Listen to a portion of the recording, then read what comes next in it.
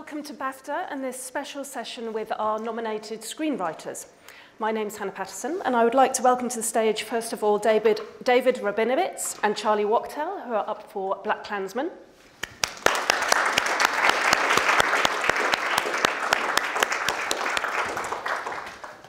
Thank you. Will Fetters, who is nominated for A Star is Born.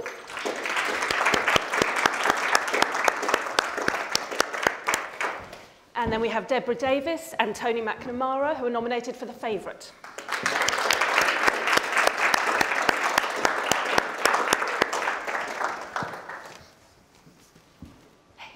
Thank you, if you'd just like to go over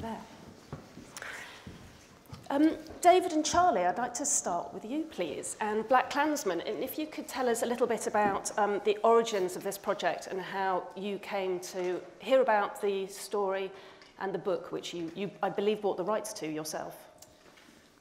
Well, we actually never got the rights to the book, which was very scary for us because we knew that we could have been cut out of the process at any given point. So the way it came about, the genesis of it all, started with Facebook, actually.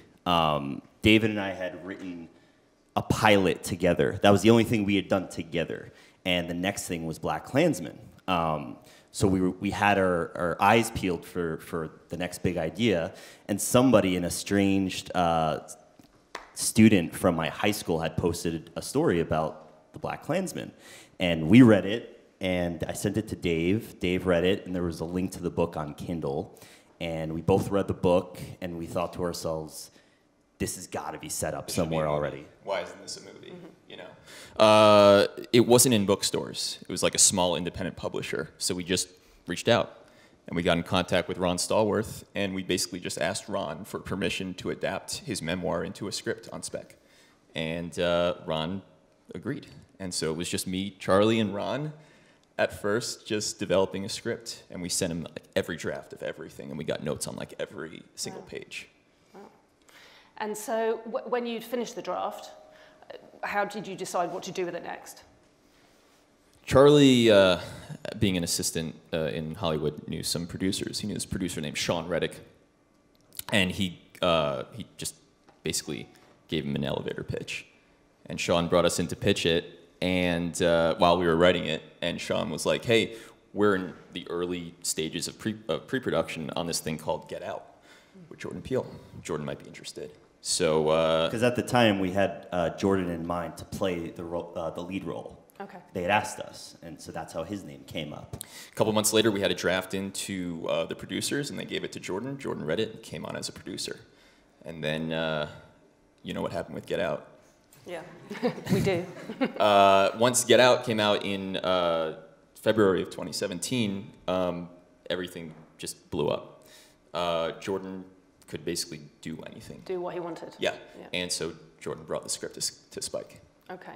And so when Spike became involved, did you then do several did you work on drafts with him, or did he then do some writing on his own, or how did that process work? Once Spike got involved, we just sort of handed the baton off to him and Kevin Wilmot as well. Yeah. Spike said, I have my writing partner Kevin Wilmot. We want to do a pass on the script, so it was me in my kitchen preparing a file to send to Spike Lee. And I've never been so self-conscious about a computer file in my life. And then, when we sent it off. And then the next thing we knew, there was a shooting script.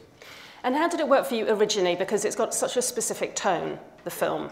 The mix of humour with some satire, but also the thriller elements. Was that something that you two had worked on yourselves with those early drafts? How conscious were you about who the audience was for this film? Sure, yeah. I think initially we sought out to just make a popcorn movie. Okay. You know, we wanted this to be something that could be commercially accessible to a large audience. It was we wrote it as an undercover thriller period piece with absurd elements, because there's absurdity organic to the premise. It's also a high concept, weirdly, story, even though it's also based on a true story. So what Spike and Kevin did, what we started to do, and what Spike and Kevin really did, was keep all those elements, but then add the relevance to today's headlines. Today, so that it resonated with Black Lives Matter and everything exactly. happening at the moment. Great. Perfect match. Exactly. Yeah. And just as a kind of a last question to you before we move on, I'm interested in that kind of burden that you felt of the sort of truth of the story and knowing when to bring in the moments that we're just going to make it more dramatic. Which bits did you know it was kind of fine to make up, but still remain true to the essence of the story? Of course, yeah, you have to do that when you're adapting any true story. There were two big things initially, making the partner that was eventually played by Adam Driver, making him Jewish. Yeah. Which was the first big change that we brought to Ron, and Ron was on board. The second thing was literalizing the bomb plot. In the memoir, Ron talks about there was a threat of that these people could carry out bombings, but it never actually materialized. So to give this second act a little bit more of an engine, an objective, the investigation having an objective, we literalized the bomb plot. And Ron, to his credit, was completely fine with that. Right. Will, The Star is Born. It is working. A different kind of burden of history, in a way, with you, because of the films that had gone before. And I'm interested in the genesis of your specific project, how you came to that, and also how you sort of dealt with having the films that had, 3 films that had already been made on the same theme. Yeah, when I first read, I started writing on it 9 years ago, and when I first approached it, I didn't even know there had been other movies. It was submitted to me along with a book I was trying to get with the same producer, Bill Gerber, and I read it and immediately just resonated with the story. You know, I mean, the idea of the 2 things that I felt like looking at it that needed to evolve were the things that had evolved with the culture already. So, you know, when you look at the 1954 version in particular, it's an amazing movie. Like, Judy Garland and James Mason are phenomenal in it. Really just some staggeringly good performances. But there's something really dated about it, in the sense that, like, literally in the second act, his wife working is supposed to be like a tragedy. You know what I mean? And culturally it feels like, oh man, this is so sad. Like, she's succeeding and he's not. And he gets really bitter and he gets jealous. So when I first read it, and I was like, the thing that ultimately I kind of injected into the draft that I think kind of got the ball rolling again was the idea that fame could not be the destination, and that the purity of her expression as an artist ultimately had to be his concern. Because, you know, when you get into the machinery of any system that's existing before you, like, you kind of get fed into it. And I felt that myself, like, when you guys are gonna, I mean, I'm sure you're feeling it now too. It's like you get opportunities, and then people just start, something succeeds and people start sending you anything. And being able to, like, I lost myself in the beginning of my career, just like was gravitating towards projects for the wrong reasons. So I knew it could happen to me, and so it kind of allowed me to find that thing in the story that I could tie back to my own experience as an artist, and then inject it into the narrative. So that was a big thing. And then, yeah, I mean, I came on, I wrote a draft, and it's been 9 years. Clint Eastwood almost did it. Bradley came on with him, and I don't know. It's all a blur at this point. I'm just glad it worked. So were you carrying on writing several drafts during that time, or did it depend who was attached to the project? Would you kind of stop when nobody was attached to the project? Yeah, I mean, you know, I wrote, nobody would pay me, but I wrote for Clint for free, because that's Clint. You just what you do. So when Clint came on after, I wrote a draft, and then we had like a couple other directors that were loosely attached and took meetings and stuff. And then when Clint came on, it was like, okay, well, now we're making a movie. I don't know if it'll be good or not. I don't know, but when Clint shows up, you know what's happening, which was very exciting. So I put some new stuff in for him. But, yeah, the draft stayed pretty close to what it was when I first came on. And then Bradley, you know, read it for the first time to star for Clint. And then, you know, timing wouldn't work out with some other people. And ultimately, they went and did Sniper together, which at the time I was like, well, that's great for them, you know. But karmically, it came back around when Bradley, you know, literally finished Sniper and finished the award season, and then that was, you know, he picked up this. That was the next thing he started doing. I just got a call, like, are you available Wednesday? I was like, yeah. And then that was it. And so I'm interested, again, talking about drafts, what then happened when Lady Gaga was attached and you knew you had Bradley, just in terms of dealing with their kind of star personas, because there's a lot of parallels, obviously, in the film to Lady Gaga's own career and her kind of rise, and how much you were referencing that deliberately. For sure, and I was not.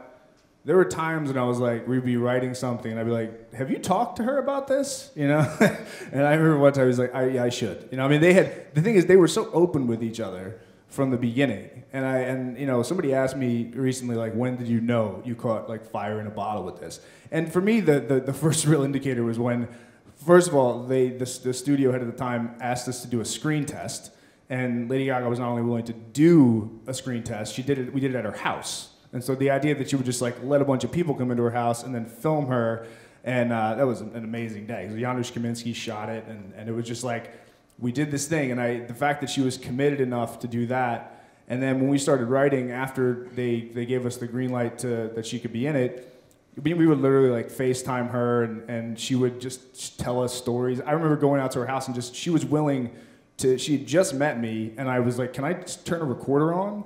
And she was okay with that. And she would just talk about her experience like as she came up in the business, and she was so open and so willing to just put her own personal stuff into the story. I still kind of marvel at it that she, after everything she's kind of, you know, the kind of journey she's had to travel, to just trust some random person who walked into your house and then let us weave all this her own personal like traumas and stuff into the story. It's to her credit. And so you did take some of that. So she actually did start to affect it. You could then go away and write. Yeah.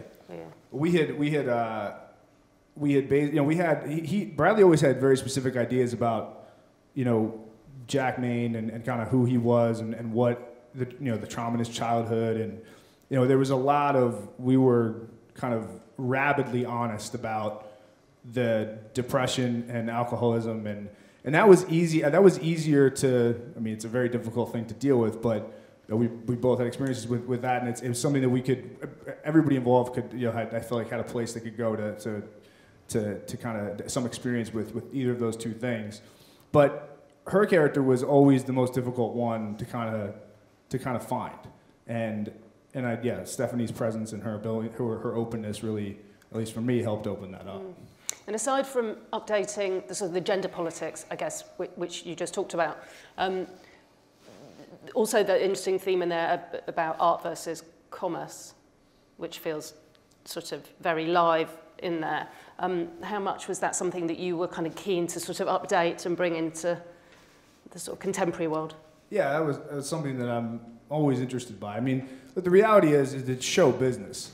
You know, without the business, there's no show. You know, so I think there is a line you have to walk, and I think that, you know, what Bradley did on this, I hope more and more people who are in his position in this business will do, because everybody's terrified. Nobody knows what's happening. Netflix is now like the thing, not just a thing. So everybody's trying to kind of like, people are on board. The DVD money's gone, and so. And studios are like anything else. Like people are just they're afraid to take chances. And you know, I think success of I mean, this year there's been some good dramas that have made some money. And I think it'll help. It's amazing how you just start getting submitted like musicals. It's like all of a sudden this is a great idea. Nobody thought it was a good idea for the last 9 years. But I think that what Bradley did in particular is like he had all of these chips that he'd accrued. You know, like. That and when he finished American Sniper, he could do anything.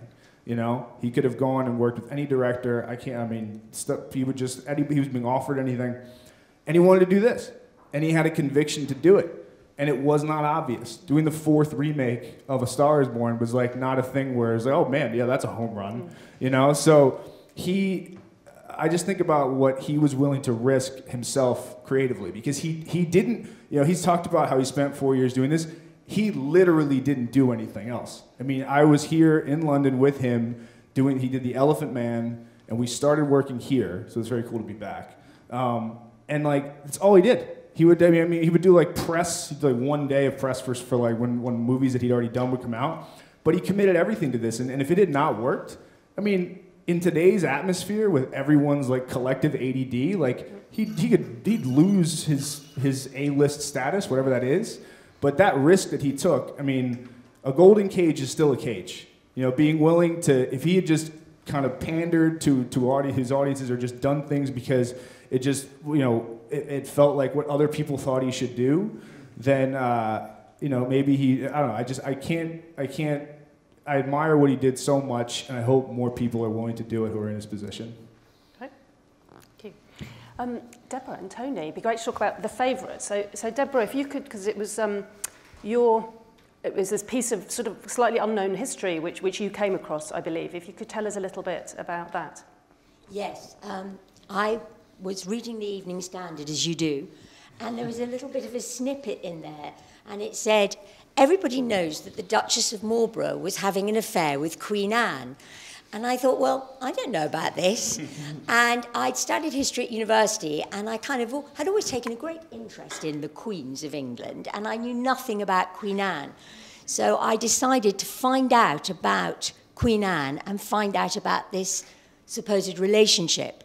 And there's a lot of material that you can find in the London Library, the British Museum, and its primary as well as secondary sources. And what I found was a female triangle, and it was quite an extraordinary story about how the Duchess of Marlborough, who was a childhood friend of Queen Anne, and they were best friends and undoubtedly had a very passionate relationship. All the love letters from Queen Anne are to Sarah, not to her husband. That this relationship was turned upside down when Sarah introduced her young cousin to the royal bedchamber. And there is a memoir that Sarah wrote. She didn't publish it until a few years before she died. But in it, she said that she discovered very late on that Abigail had become the absolute favourite, and that she was sort of kicked out of the relationship with Anne by Abigail, and that had political ramifications because Abigail had formed a relationship or an alliance with the Tory leader Robert Harley, and essentially Abigail's success led to a shift in the balance of power in politics and led to Marlborough, Sarah's husband, being dismissed, having been the most successful general of all time, who was bringing Louis XIV, the Sun King, to his knees, was about to march on Paris. He was dismissed, and trumped-up charges of embezzlement were made against him, so that he and Sarah actually had to leave the country. So this was a very, very big story that pivoted around a female triangle. And that's the story that I came to the conclusion should be a film. And so you wrote a draft as a spec script? Absolutely. I wrote the first draft in 1998, and I took it to Cece because I knew Cece through her partner, Dorothy Berwin. I took it to both of them, and at the time, they weren't able to help me with it. But after I used that script to go to the University of East Anglia to do an MA in script writing, and in the early 2000s, I went back to Cece, who by then had set up her own production company, and she then said she would like to take it on. And from that point on, she was absolutely committed to this film, and it was a long journey to reach this point. And I'm imagining that there was some issues around the fact it was female-driven, a sort of a love triangle between three women. Was that one of the issues around it taking so long, do you think? That is my understanding. I wasn't the one, thank goodness, who had to go out and market this, but Cece was. And yes, there were issues around it being, was it a film that could be financed because it was a three-female lead? There were issues around the same-sex relations. And yes, for Cece, it was a challenge. Okay. Cut to Tony. When did you become involved with this project? I became involved sort of shortly after Yorgos found this amazing story. You know, loved this idea, the story that Deborah had found, and you know, Yorgos has a very distinctive sensibility, and so he was looking for a writer who he felt had the same slightly strange sensibility. So, and he read a lot of writers, and then eventually he stumbled across a script I'd written and a play I'd written, which was a period play, and then and he had just moved to London. He just made Dogtooth, but he hadn't made Lobster or anything because this was like 7 years ago, I think. And we just got, we got on Skype and we had a very similar, we were like, oh, it should be a tragic comedy, and it should be, and and we talked about how we felt about period movies, and I was like, when I see people tie their shoes with ribbons, I want to put a gun to my head. So I don't really love period movies, and he's sort of the same, but he really wanted to make a period movie that felt like we were sort of not reinventing the genre, but like doing something different and something very. And I think in my play I had very contemporary language in this period piece, and he liked that idea. And so from there we just spent. He was here, I was in Australia, so I would write drafts and he would give notes, and then I'd come to London for a couple of weeks and we'd sort of wander around and talk about it, and then I'd go back and write more. And in that period, over the 7 years, he then got The Lobster up and went and made The Lobster, and then he came back and he was like, I just worked with Rachel and Olivia, and I think they're two of them, of the three. And then we kept going, and at that period he started to get, The Lobster was a success, and he thought, because originally he was like, I don't even know how I'm going to get the money to make this film, because it's a period film, it's expensive. I've made Dogtooth, but that was like 400,000 euros or something.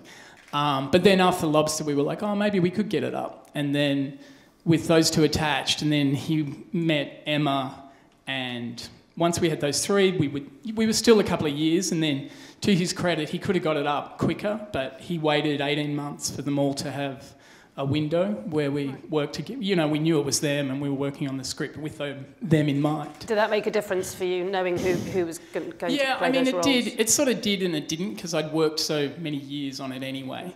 But knowing you were confident you had amazing actors who were going to be...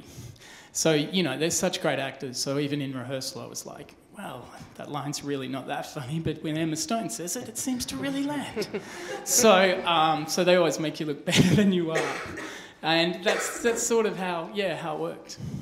And I'm kind of interested in, actually with all of your films, and with A Star Is Born as well, this, the thing about drawing on historical events to actually kind of smuggle in issues that are very, very relevant today, and that a lot of people do seem to be doing this more and more in terms of actually looking to period pieces, but making them feel really vibrant and really alive and speak to contemporary issues. I'm kind of interested how much you had those discussions with Yorgos. We didn't really have them at all, and other than it should feel contemporary, and the way I approached the characters was we're not looking back at something. Because when we talked about it, we were like, despite the history, everyone knew like as Deborah explained, the broad strokes of this story were what they were, but how that happened and how they got to be, how Abigail did get in with Anne, and how the thing all came apart and their relationship, we didn't really know heaps about that. So, yeah. I also worked with Yorgos for 2 years, and I wrote 2 drafts with him, and we did have conversations about this. And the points of principle that we agreed was that this should be very focused on the female triangle, and that everything else should come out.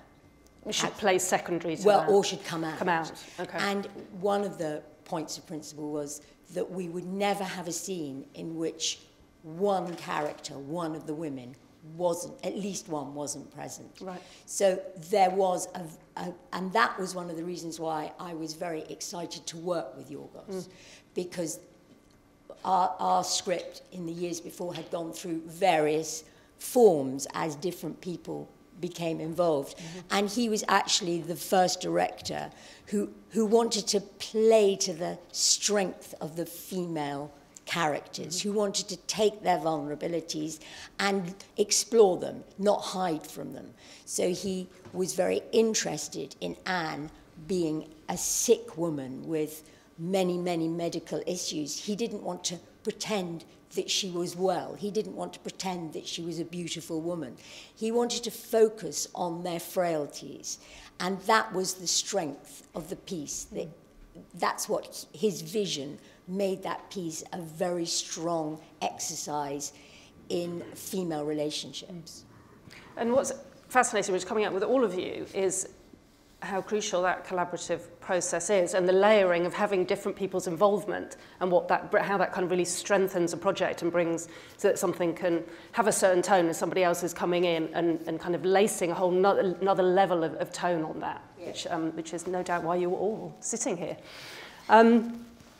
Let's just come back to you guys, actually, for a moment on that. And I mean, I'm really fascinated by what you were saying about how you wrote it as essentially a kind of a full-on genre movie, and how you felt about then your work being taken and moved in a slightly different direction, in a great direction, but not necessarily how you'd originally envisioned it. Well, as we always say, if you're going to get rewritten by anybody, let it be Spike Lee and Kevin Wilmot, for that matter. When we, came on board from the very beginning, we didn't know that, Trump mania was going to happen in 2016. Of We course. started. It was 2015 when we started, and Yeah. Obama was in the White House. It was a very different landscape. When we did that rewrite based on Jordan Peele's notes, Trump mania was starting, so we kind of edged it in that direction.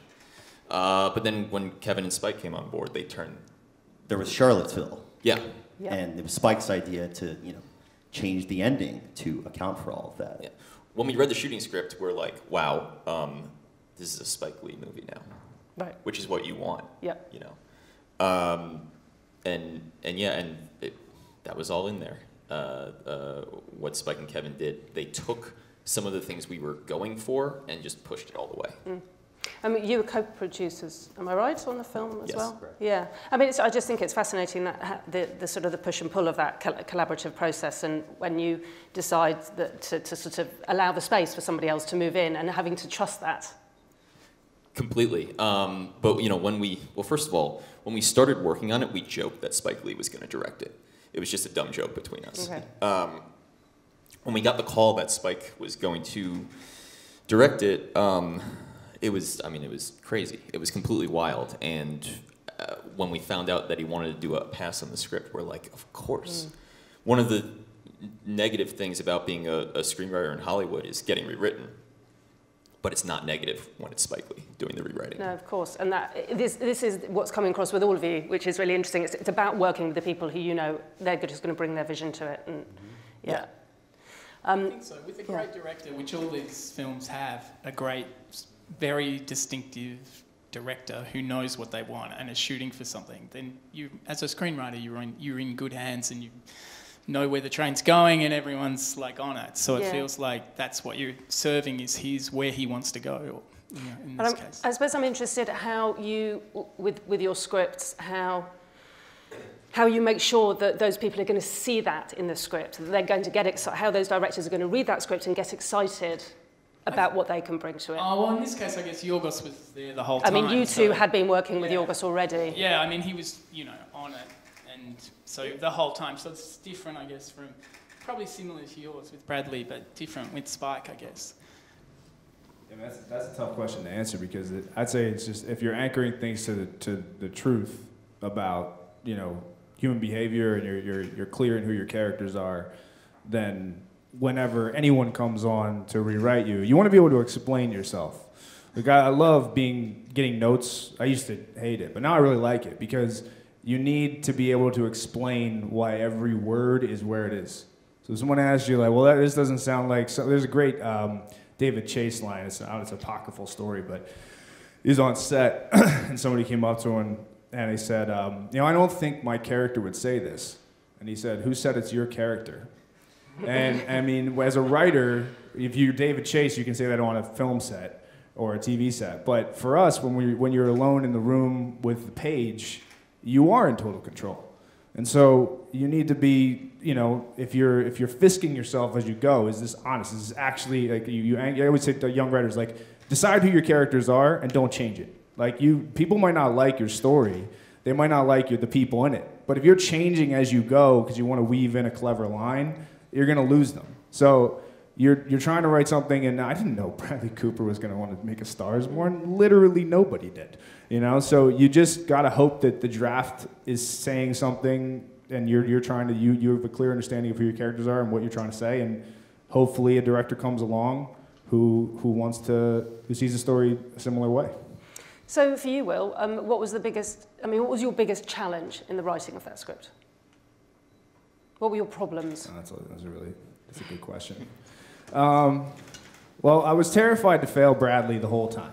And so that is a good and bad thing, because I felt like if Bradley Cooper says like, hey, I think we should go this direction, in the beginning I was just like, yeah, okay, let's do that. And so it took me a little while to kind of get, and he pushed me to just like, by the time we were done, we worked together for a long time, we could kind of stay, I wouldn't have no problem stopping him and saying, I don't think that's right. So that was a challenge just for me personally when I was writing it, is just treating, Bradley like any other co-writer. But I think the hardest part for me was just the third act in general, because it was very important to me that, I've had that suicide in my family. It's something that, I did not want to be glib. In the other movies, it's very glib, to be honest. I don't think people had really, it wasn't as much of a cultural issue. There's the deaths of despair just like skyrocketing in America and I think everywhere. So it was something I wanted to be ensure was like honest. So the way he shot it and performed it, just like what state of mind a person's in the day before they're going to take their own life, and then in the void in the aftermath, which that was the most difficult thing, because in real life there's nothing to say. But you can't just have Sam Elliott sit there in silence. And I thought Bradley did a great job of actually showing the silence, because he's just in silence and it's just Ramon sitting with her and there's nothing to say. And then when Sam finally sits down, I just think his performance is his performance is great throughout the film. He in that moment, because he looks like he's just spitballing, it's just coming to him, and he's trying to think of anything to fill the silence. And that was the most difficult. The third act was the most difficult thing. Mm-hmm. Deborah, for you? Well, I think both of us had a very specific challenge, which is that we were focused on a female triangle. Mm-hmm. And that is not an easy thing to pull off. And the shift between the three, whilst always keeping the concept of three characters up front and not losing one of them. So they're each as important as the other? Yes, I think that's right. I mean, as it happened, for various reasons, Anne does emerge as sort of more of a lead character, but the concept was that it was a female triangle, and that was the challenge. And I guess they're both there because of her. So it makes sense in a way that she's the person that they're both sort of swirling around in a way. Yes. Yeah. And for you, Tony? Yeah, I think the hardest thing was probably the third act as always, and because it's multi-protagonist, you've got to end. I think the hardest thing was drifting. Like it's a pretty funny film for a long time, and then it was like how to keep the tone in the third act. So we knew we were turning it tragic, but we didn't want to lose all the comedy completely, but we had to lose a bit of it. So that was a bit of a balance issue. And then just how to end the three stories was hard. And then the last scene was pretty hard and took us a while to work out how to do it economically with not too much dialogue and resist my desire to make things funny and find a way to use the rabbits, really. That was hard. It's three protagonists is a hard thing to deal with. And why is it? I mean, it'd be interesting if you just talk a little bit more about why it's so hard with three protagonists. I think because you've got to sort of, well, it was sort of like in structuring the story, it was like that. You had to sort of structure the shifts between them so that you were constantly balancing back and forth. So there wasn't our main character, even though we sort of knew Anne was becoming that because she was the catalyst, because they were around her in a way. That was the most difficult part, was that kind of constructing a story that kept reversing and changing your empathy for people and showing a different side of them, and so that you couldn't, Yorgos was very we were very it's complicated. They're complicated characters. No one's good, no one's bad. They behave badly, they behave well, but they always behave driven from an understandable desire. And so it was just the shifts, creating the narrative that would allow a balanced you're always sort of shifting between one to the other. One's doing something to the other, which always affected the other one. And then at the end, try to wrap it up, really. That was sort of the most difficult. Okay. And for you guys? I mean, working together, collaborating, was that an issue? But how did you work together in terms of the initial writing? Us two specifically? Yeah. The way our process works is we do detailed outlines together. We sit down together in a room and outline. And hopefully after at that point we've fought all our battles together and worked out. Conceptually, and argued and stuff. Knowing that we're making the same movie together. Right. And then right after that, we divide it up. One person gets Act 2, the other person gets Acts 1 and 3. Just rewrite each other, and then basically. we swap. We swap, and we swap keep again. swapping until the voice is consistent. Okay. Until it blends, kind of like we're answering this question right now. That's perfect. But to answer your question about the biggest challenge, yeah. I think it was just being white and telling the story of a black detective. Okay. And the way that we solved that was including Ron in every step of the process, having him, if not actually in the room, kind of feeling like he was in the room, sending him every single draft, getting notes on every single page. And then, of course, we knew that it was going to be handed off to a black filmmaker. We just had no idea it was going to be Spike Lee. Spike Lee, yeah. Okay, so I guess as we're going to have to wrap it up fairly soon, but I am interested in what you've all, because you've all been on a very, very long journey with these films. What you've sort of taken away from that in terms of your working process and what you've kind of learned through that. Comparatively, it hasn't been very long for us. Okay. 2015. It did move pretty quick, actually. In contrast to the rest. So we expect that it's... All we know is it's not always going to be like this. We expect from now on every movie is going to be like this. Okay. Is that the good lesson? I know it's probably not the best lesson to take.